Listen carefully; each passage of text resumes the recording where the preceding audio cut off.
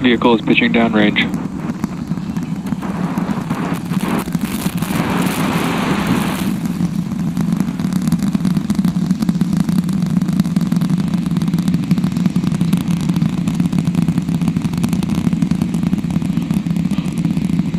All right, 30 seconds into flight. The rumbles are still building here. Hello friends, SpaceX launched the Starship's fourth flight test. During the fourth flight test, the primary objective has been achieved. During its fourth flight test, it executed a landing run and a soft splashdown in the Gulf of Mexico with the Super Heavy booster and achieved a controlled entry for Starship. To accomplish this, several software and hardware upgrades has been made to increase overall reliability and address lessons learned from the previous flight number 3. The SpaceX team also implemented operational changes, including the jettison of the Super Heavy's hot stage falling boost back to reduce booster's mass for final phase of flight. Flight 4 has followed the similar trajectory as the previous flight, with Starship targeted to splash down in the Indian Ocean. The flight path does not require a deorbit burn for re-entry, maximizing public safety while still providing the opportunity to meet the primary objective of a controlled Starship re-entry. Left, and then a camera in the top flap of the ship looking back in the bottom right, so getting a couple of different looks as Starship heads uphill. Once we get the hot staging, a lot of things happen all at once simultaneously. We're going to light the engines on the ship, starting with the RVACs first, and then the 3 center sea level engines before we're separated. All of that exhaust gets plumed out the side of the hot stage, and then the ship will separate itself. All but the 3 center engines on the booster are going to shut down, so the booster never stops its thrust while we go through this hot stage maneuver. After that, the booster is going to do its flip, start heading back, and then the ship will be on its own power on its way to space. So that should be coming up in just about 30 seconds from now. As of right now, still looking in like 32 out of 33 Raptors lit on the booster. And we'll start to see those stagger down. They're going to turn off in banks, so you'll see the lights on the bottom left screen of the engines that are active start to turn off in different groups, and you'll see those 3 center ones lit. Booster engine cut off. Ship ignition. Stage separation confirmed. Boost back burn start up. Acquisition signal. Houston.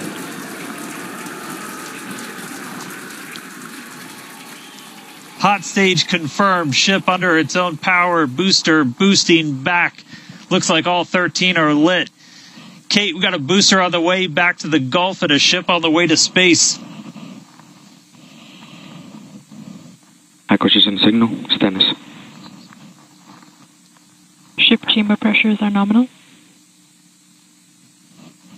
Ship power and telemetry nominal. All right, the first stage currently performing the boost back burn. This is expected to last a little over 1 minute. This propels the booster back toward the coast, taking it to a landing in the waters of the Gulf of Mexico. As you can see on your screen in the bottom left-hand corner, we were only using the 13 center engines from here on. Boost back burn shut down. Heard confirmation there of good boost back burn shutdown. Stage 2 tank pressures are nominal.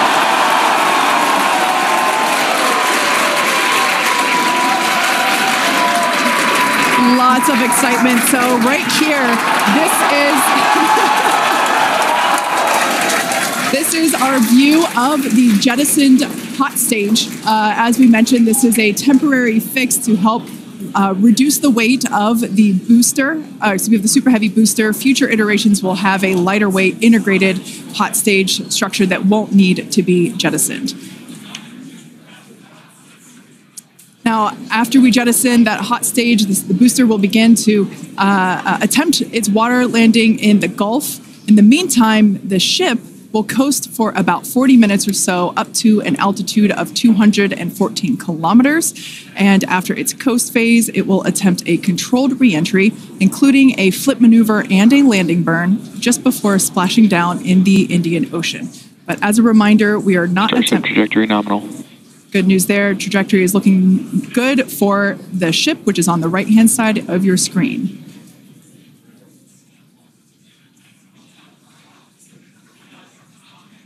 At this point in time, as you can see, we have no engines lit on the booster. It is coasting back toward the Gulf of Mexico for a water landing and ship under power of all 6 Raptor engines. There's 3 sea level and 3 vacuum Raptor engines that are lit, as we can see on your screen.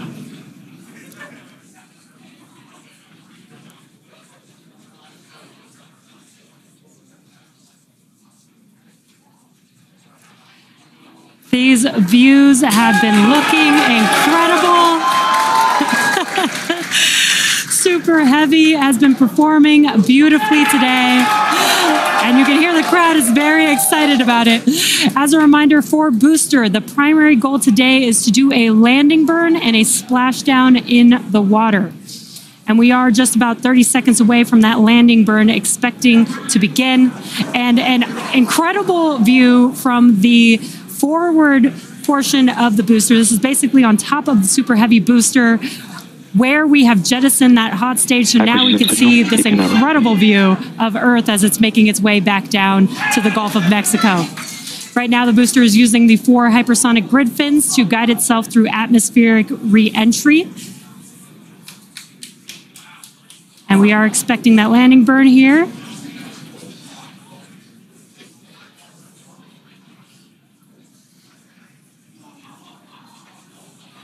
And we will be igniting 13 engines, and this is a great view. On your left-hand side is 3 views from the booster, and your right-hand side a view from the ship. And you can see those grid fins on your left-hand screen rotating and turning to guide the booster, and there's that landing burn.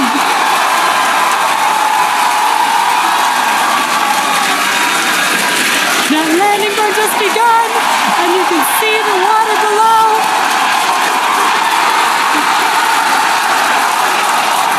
And we have splashdown.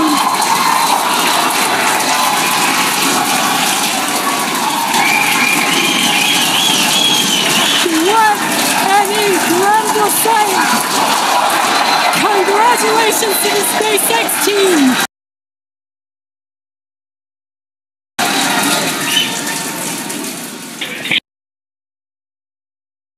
Ship has entered terminal guidance. That was absolutely incredible. The first successful splashdown of the Super Heavy booster. Loved seeing it just tip over into the water before losing that footage. Now the next milestone is coming up in about under a minute. Ship is going to shut off its Raptor engines, Ship engine cut off. which we see right there. As we mentioned before, today's test flight is not an orbital flight, but rather one that demonstrates the Starship's orbital capability.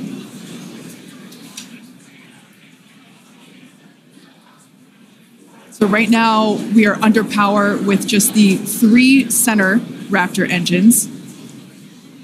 Expecting those, and just there we could see that those have also successfully cut off.